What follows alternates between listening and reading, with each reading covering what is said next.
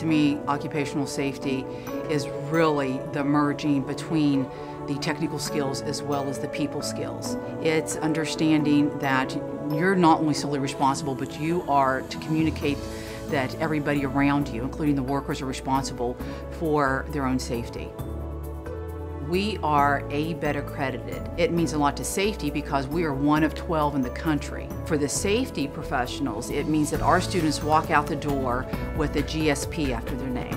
When companies look at them now, it's significant that they're graduating from an ABET accredited program.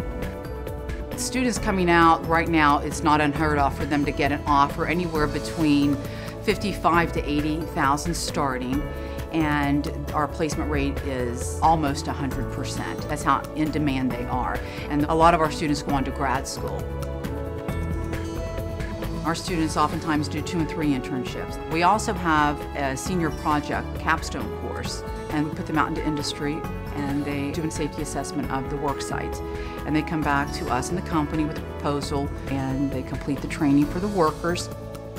When you're not lecturing to the students, but you're working with the students and they're challenging you to be better, I think that's a great day. When I have to go into my office and look something up because such a great question was asked, I've had a really good class.